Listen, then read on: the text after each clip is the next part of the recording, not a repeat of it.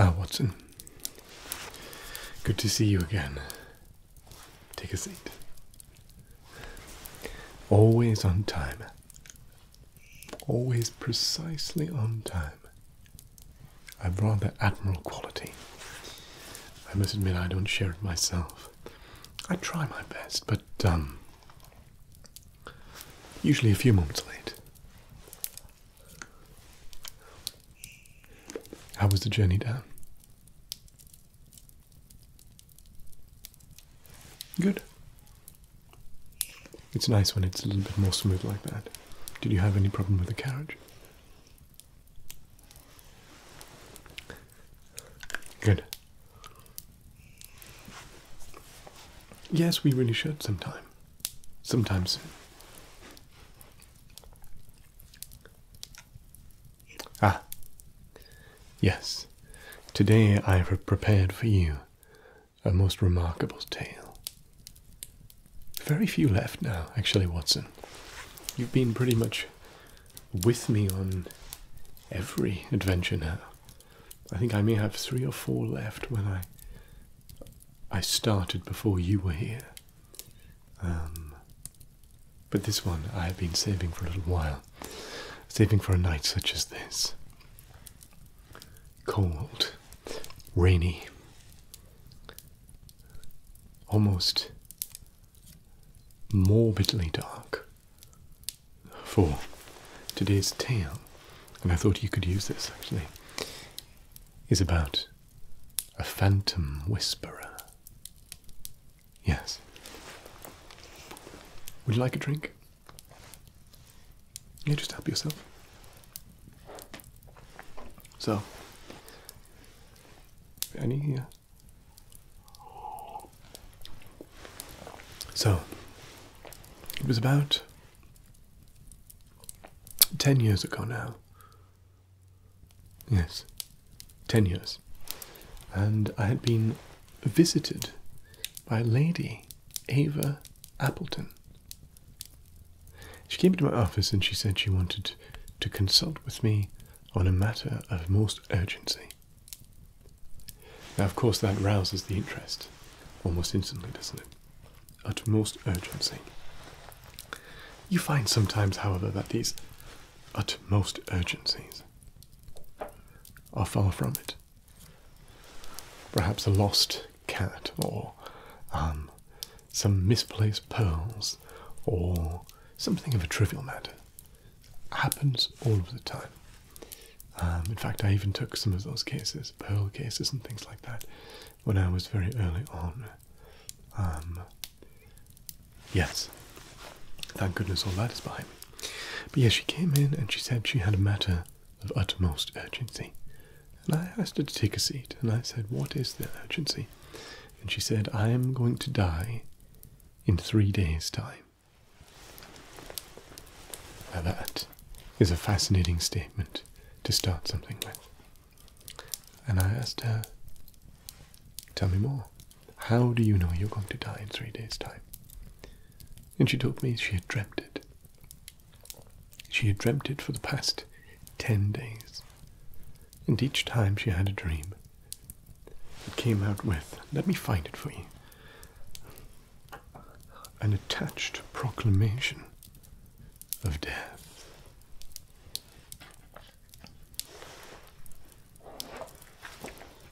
Right.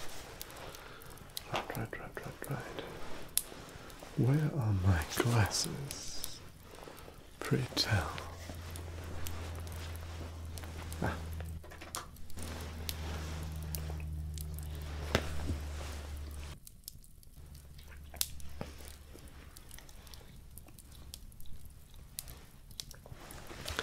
It's written in the ink that I used to disguise my notes. As I say, I usually don't take notes, but this was early on, and it was a long time ago. I should have had it ready, sorry. Here we go. So, the lady comes to me and she says it has burnt into her memory. She'll not forget it. And it goes like this. The end doth come, 'tis plain to see, no matter where thou roam, it shall find thee and call thee home. Make peace with the end that looms 3 days hence, and expect no earthly deliverance. For the end is certain, the end is nigh, and thou must face it with a steadfast eye. And she told me the 5th line varied every day. Make peace with the end that looms 13 days hence. That was the first occurrence of these predictions. Now, of course, one is hesitant to believe such a thing. People have dreams of death and destruction all of the time. So I asked her, why do you think that this premonition will indeed come true?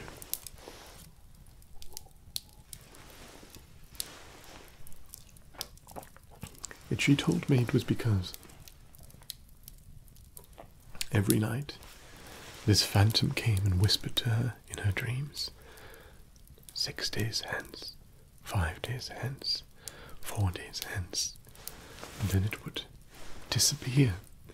But with that disappearance would be left an otherworldly vision. And of those otherworldly visions, they would be prophetic in nature.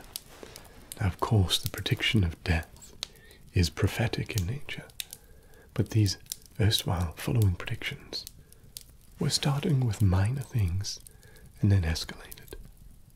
Minor things and escalated. And she told me these things were becoming true. They were manifesting themselves in the real world.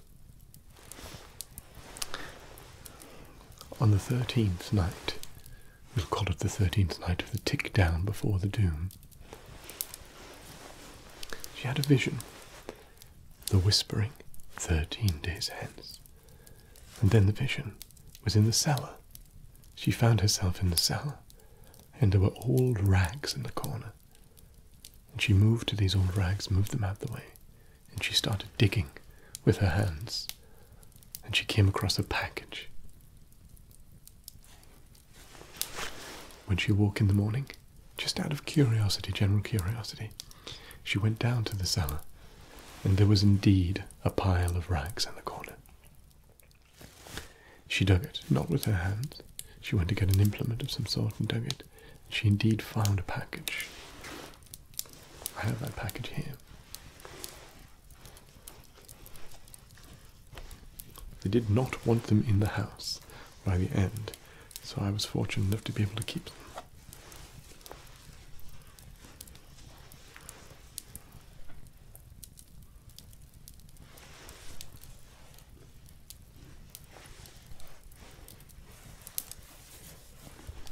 Inside we found tarot cards.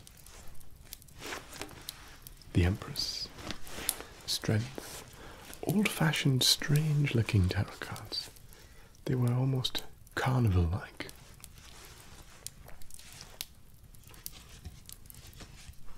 The Moon, and the Star, the High Priestess, the Chariot, the Emperor, the Tower.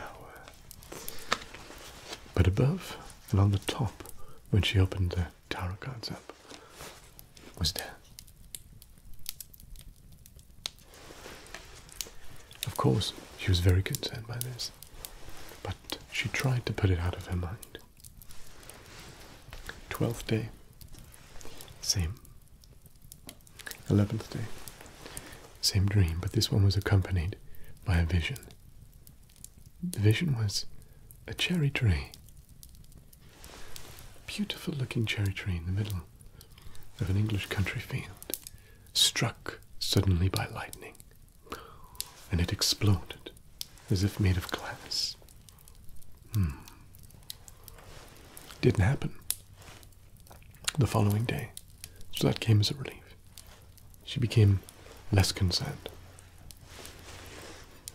still remarkably distressed by the initial discovery of the cards, but less concerned.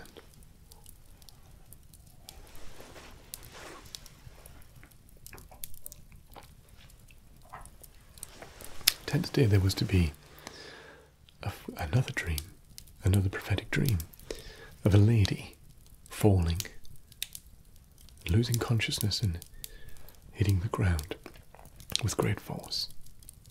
It sent a tremor throughout the entire world. Now the 9th day there was to be a party. And so Lady Eva went to the party with everyone else. They had a very good meal, she says, by all of accounts. She didn't partake in any alcohol or anything like that. And I did have this confirmed later. When they went to the dance, the mingling in the dance later on, a vase was knocked to the ground, and it smashed into 1,000 pieces. And that vase depicted a cherry tree in the middle of a field in England. This brought back flashbacks of the dream, of course. But then, the very moment that it happened, I think it was Stockshell. Yes, Lady Stockshell passed out, fell to the ground, and hit her head.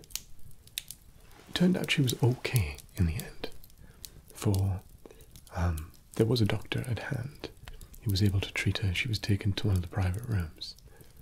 But 2 of the visions came true at once. Most disturbing.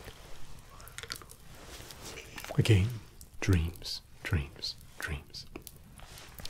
Until the 4th day.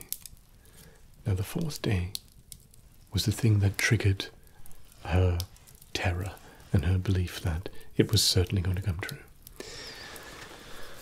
Her brother was to take a carriage ride down into London, but the day before she'd imagined a great chariot speeding through a forest, and one of the wheels came off the chariot and smashed, and there was a terrible crash.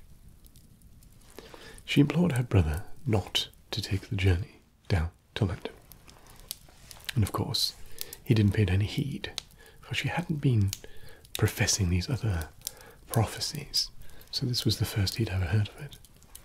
And he took his leave. He was no more than a mile away from the home when the left wheel of his carriage came off, and he was in a terrible accident. I believe it was in the left wheel of her chariot as well in her dream, so it starts to match up rather disturbingly. The brother was taken home. He was quite injured. Apparently he will make a full recovery, but he did break his leg. And that's when she decided to come to me and ask me to help with this rather remarkable problem. A prophetic nightmares whispered to her via a strange phantom in the middle of the night. So this, of course, was the 3rd day. It roused my interest. I decided I would take upon her case, which I did. And I took myself... Where did I take myself? Sorry.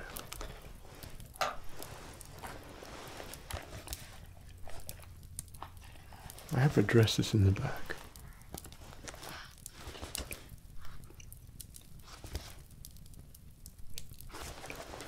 Aylesbury House.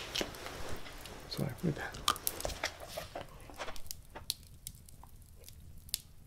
Shoresham Manor and Aylesbury House. Shoresham Manor and Aylesbury House. Yeah, so I went to Aylesbury House to see the Lord and the Lady Eva, and also speak with some of the servants, and speak with the brother to confirm the details of this story. You know, sometimes you do have people turn up with the most fanciful stories, and they turn out to be dead ends or not to be true. But every single thing that she said was confirmed. Well, it took the whole day. Tuesday. The 2nd day. I stuck to my investigations, looking around the house, looking at the places where the things were found, looking at the actual vase itself, the position of the vase. The vase itself had been thrown away, but I had been assured that it did indeed depict a cherry tree, a cherry blossom tree. Yes. Everything seemed to line up exactly to the timeline which she suggested.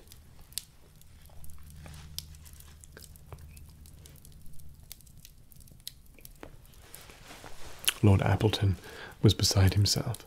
At this point, everything had been relayed to him, and he himself was also convinced that such a tragedy would befall his only daughter.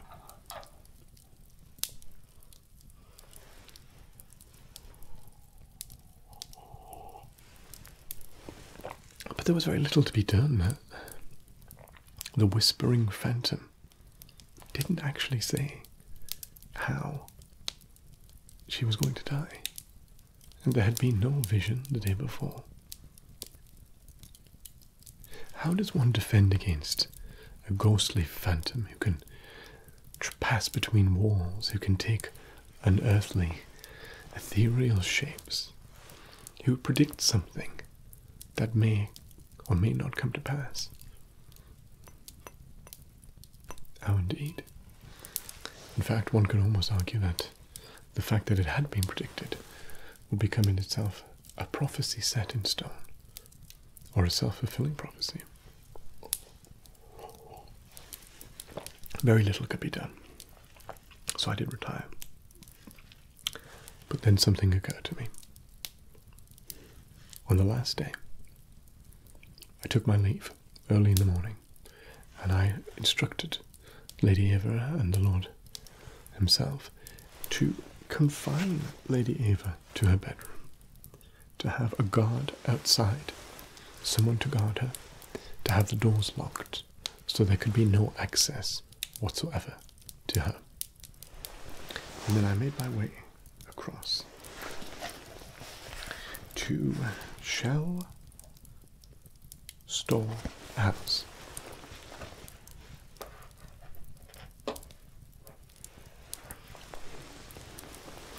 For it had sprouted in my mind a theory.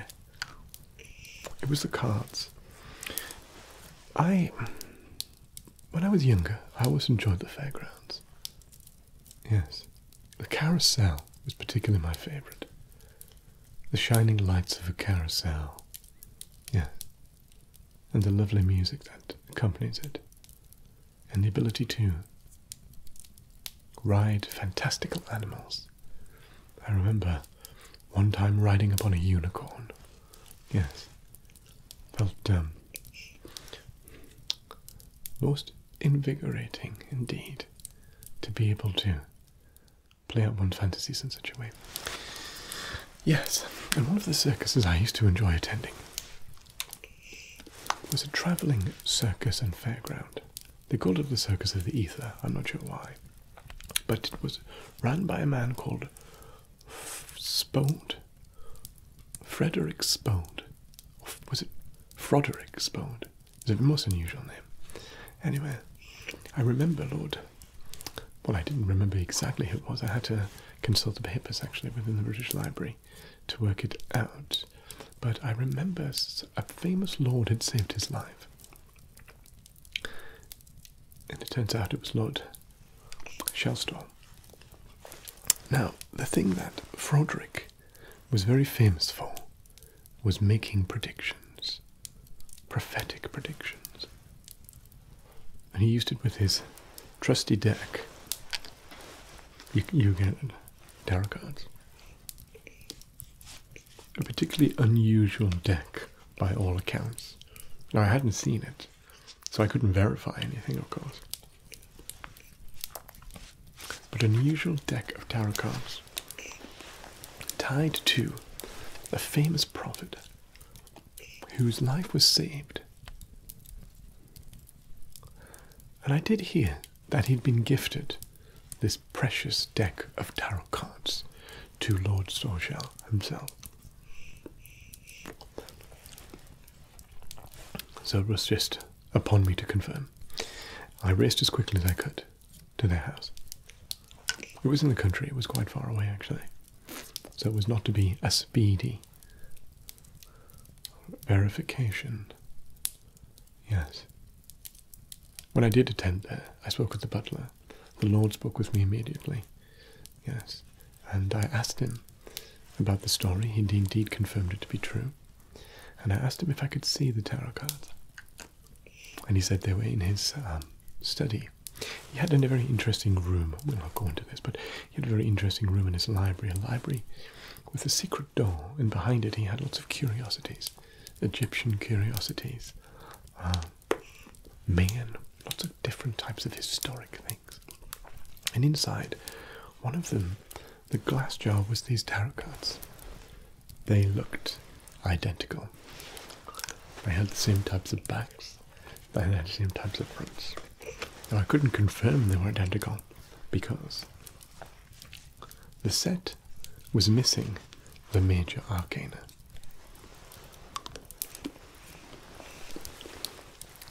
Here lies the rub. Lady Ava was actually the niece of the Lord Storshall, and she had visited on many occasions during her youth. So with haste, I took the carriage back as quickly as I possibly could to Appleton House. Now when I arrived, it was late at night. The Lady Ava was locked, of course, in her room, nice and safe, so I wasn't too concerned.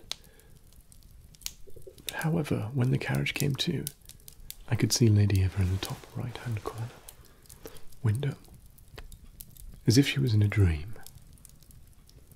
Yes, and a strange green light seemed to have appeared behind her. She started to open the window. That's when I asked the driver to quickly run round to the side, directly above the window. And as he continued, I jumped upon the roof of the carriage. And then Lady Ava jumped out, just in time for me to catch her. And then she awoke. And she was fire. She mentioned fire several times.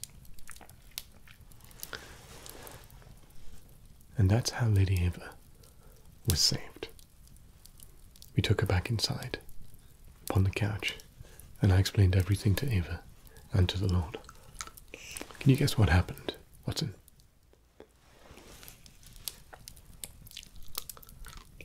Well, not quite. So, I believe the Lady Ava had a subconsciously eidetic memory. She was able to remember things almost exactly as they were, and spot subconsciously things that even a great detective such as myself might not pick up on. So buried deep into her subconscious, however, that it was not easily accessible. My theory was that the cards themselves were related, and perhaps Ava, for I knew had to be the niece, had taken those cards and had buried them when she was younger. Lady Ava has no recollection of this, but I couldn't imagine any other solution to it but that. And so, when she came to pick up those cards, she knew exactly what place they would be in. She probably remembered, deep down, that death was upon the first card.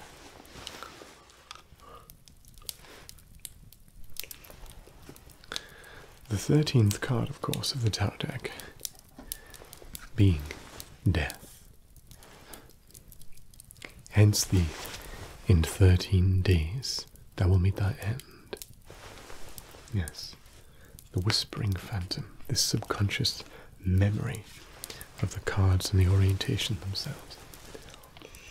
As for the other visions, well, let's start, shall we, with the cherry tree. There were 15 such vases inside that house, Watson, all with a cherry tree design, of which at least 8 of them were incredibly precariously placed. Something Ava picked up on. One would be hard-pressed not to knock one over especially in the presence of a lavish party. Yeah. And of course, she knew the upcoming whereabouts of this party, her own home, and she knew the upcoming guest list of her party. Now, the lady who had taken the fall, a distant relative, of course, she'd arrived the night before, grey of skin, somewhat shaking. It turns out she had sugar diabetes. She dined with Ava and her father and her mother that same night, and then was to attend the party in the afternoon. Subconsciously, Ava picked up on this. She picked up on the fact that the lady had this vulnerability.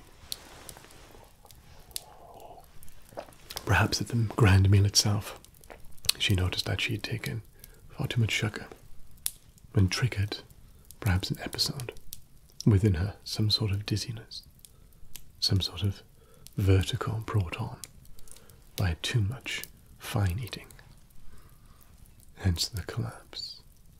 So these things are building together from this eidetic memory of Eva. The carriage stumped me for a little bit, until I noticed the main axle, which had broken, was new. The old axle, old, didn't break. Unusual. If one is to be in a carriage ride and one is to break, which is an infrequent occurrence at the best of times, one would think it would be the old axle, the old rotting axle that would take the snap. But no, it was the new axle. Curious. So I did examine the carriage, for it had not been repaired yet, when I noticed that where 2-inch bolts were required, a 3-inch bolt had been used on the left wheel. Very difficult to spot, indeed. And I did discover this after the effect. It wasn't at the time. It was just something that stumped me and I just had to keep returning to. One would be hard-pressed indeed to notice the difference between those little bolts themselves, the head size of the bolts. But they were slightly different, and it's something Ava picked up on. And when Ava had this dream the previous day after the repair, she was in a mind to warn her brother, perhaps picking up on the fact that there was an underlying issue and weakness there that might cause the accident. Hence, the accident. As for the window, well, I mentioned before the possibility of a self-fulfilling prophecy. If you dreamed, Watson, every night for 13 nights that you were going to die, you would start to be dominated by the thought of how it could happen. Now, the fact that she said, "Fire, fire," over and over again when I eventually caught her, offered explanation and reasoning behind the jump itself. When we discussed it afterwards, she said she dreamt of a great fire in the house. When I saw her in the window, she was clawing at her throat, almost as if she was being asphyxiated by smoke. So this dream became a somnambulance brought to life, and her desperation to escape this house on fire made her want to jump. And of course, eidetically, that would certainly be something that brings around one self-fulfilling prophecy of death. Yes. So all the things lined up just perfectly for her to have this rather disturbing phantom predict the future for her, even though all the while she herself was the phantom.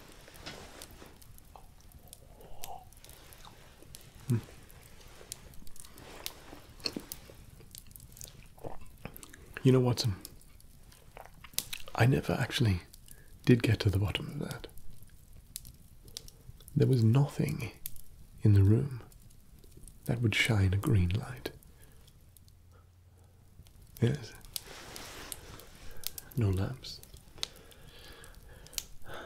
no shade, no way that it could be reflected such. There was nothing that could have produced that green light. I remember it vividly, but perhaps I made a mistake.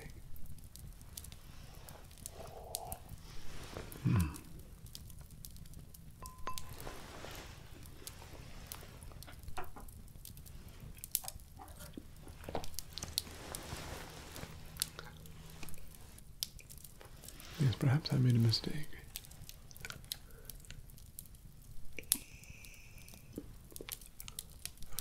Well, there is no other obvious explanation. There was nothing external either that could have caused such a thing.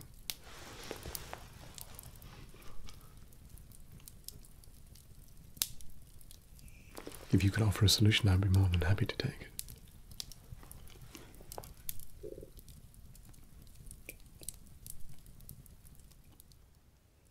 Yes. Anyway, this is the tale of the Whispering Phantom.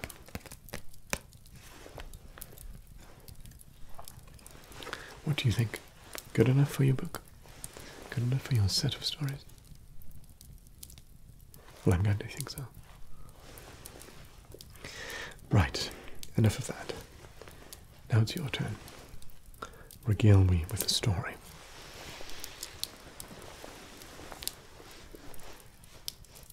Oh, I've heard that one before.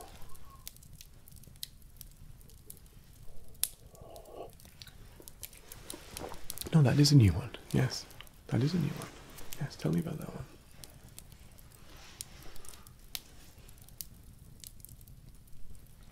You're always such jolly good company, Watson.